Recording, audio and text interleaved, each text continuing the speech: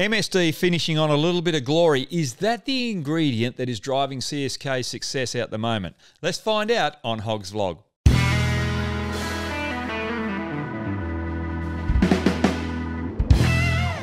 Well, there are 3 points that I want to bring up on this vlog. MS Dhoni, is he going to retire? The contest between Bumrah and Kohli over the weekend, and KKR body language against CSK. I want to talk about that as well because there are a few issues there. Firstly, let's get to MS Dhoni. I think he's going to retire at the end of the year from IPL cricket.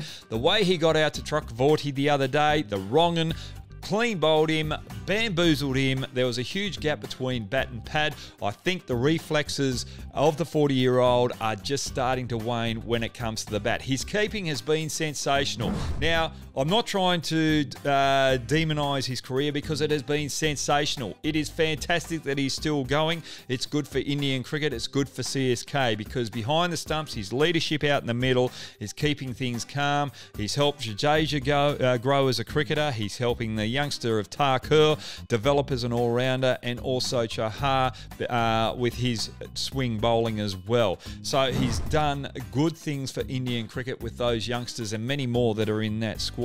But just the way that he walked off, that body language, there was a glint in the eye that said, I think I've just lost that sharpness. I think my days are numbered.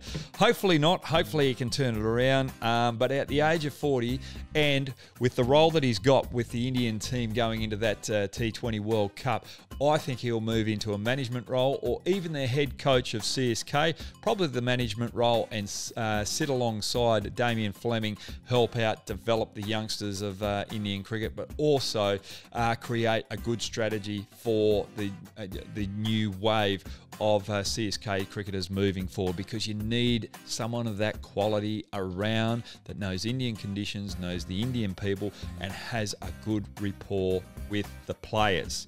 Righty-o, let's go on to the contest between Bumrah and Kohli. It was the second over of Bumrah's spell. It was the fourth over of the match. Now, Mumbai Indians went to Bumrah rather than what they've done in the previous couple of occasions, where they've tried to save Bumrah a little bit later and try and use him or maximise him with 4 overs later on in the match. But they wanted to be up front. They wanted to break that dominant opening partnership of RCB and really get on top of Kohli, and he was attacking him with the short ball, which is a good option in T20 cricket against Virat Kohli. He had 2 back out deep square leg, 1 behind, 1 in front. Now, it was the second ball which was short. Virat Kohli tried to take it on, top edge over the keeper, but then the next ball, Virat Kohli took on the pull shot again and got it just between those 2 deep fielders out in the deep, and he got 6 runs for it. Now, that could have gone down the throat of any one of those particular players. Now, this is what T20s are all about. That was the 4th over. You had to increase the scoring rate. You had to take on the likes of Bumrah and put the pressure back on the Mumbai Indians. So Virat Kohli took a calculated risk. On the opposite side, Bumrah took a calculated risk as well, going away from that good length where he's very strong and attacking Virat Kohli with the short ball. Now, when you go with the short ball, you can leak a few runs, and it's going to be hit and miss. As I said, that could have gone to any fielder out in the deep, and we've seen a lot of top-order batsmen being caught out in the deep by hitting those deep fielders. Every now and then you get the gaps as well. So it's a bit of cat and mouse, a little bit of luck, a little bit of risk-taking, and I think that was probably one of the best contests or short, sharp contests in the bigger contest. Bumrah, Virat Kohli. The thing that finished off that over was as well, and turned the momentum for RCB in this particular phase of the tournament, because they were struggling with 2 losses, was Bharat in the 5th ball of that over, hitting that ball through covers, and you ended up taking 16 off Bumrah's over. That gave the rest of the RCB players extra confidence moving forward, thinking, right, we've just dominated their best bowler. Now we can take that on and create that momentum going forward and really attack that middle order of the Mumbai Indians batting. And they did so well, RCB. That game last night, I've really changed my thoughts on them. I think they will definitely finish in the top 3 of the IPL ladder moving forward, but I don't think they'll be good enough for CSK and Delhi Capitals. Now, KKR versus CSK. Body language, guys. Body language out in the middle.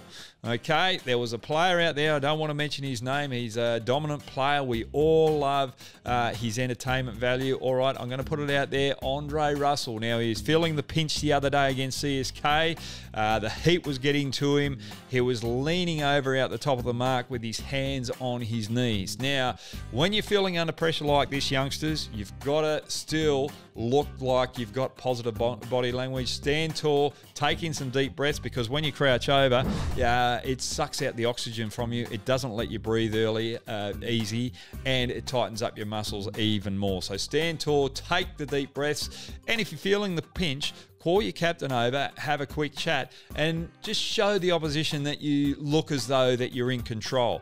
When Andre Russell crouched over a couple of times, it showed the opposition that he was feeling the pinch. All of a sudden, as an opposition team, you start to look out the fielders and the other players in that team, see if they've dropped off a little bit as well, because when one person sort of falters, then it just brings and drags everyone down. And you don't think it, from the sidelines, you don't think it happens that much. But I've been in so many teams where just one person drops off, and all of a sudden you seem as though you're on the back foot as well, and you just lose a little bit of positive energy. So for me, KKR just lost that momentum in those latter stages, just with people feeling the pinch of the pressure, the heat, the physical exertion out there. You can't afford to show a team like CSK those faults when you're in the middle of the game. That was a little window that opened up for CSK, and they took the game away with Jadeja really capitalising on that drop of energy. So that's where KKR might look back at that game and say, right, we missed an opportunity. That could be the reason that they don't get in the Final Four last year, because it's not often that you play CSK and you get an opportunity where you're on top of them and you should beat them. So, yeah, I'm a little bit frustrated being a KKR fan there. But anyway, there's so much good cricket this week, okay? You've got the likes of Rajasthan Royals, Punjab Kings 11, KKR, Mumbai Indians, all fighting for that 4th spot. So games are on the line right now. All exciting cricket. There is no reason why people should not be enjoying the IPL right now. Get out there, get behind your teams, and let's have a little bit of fun this week.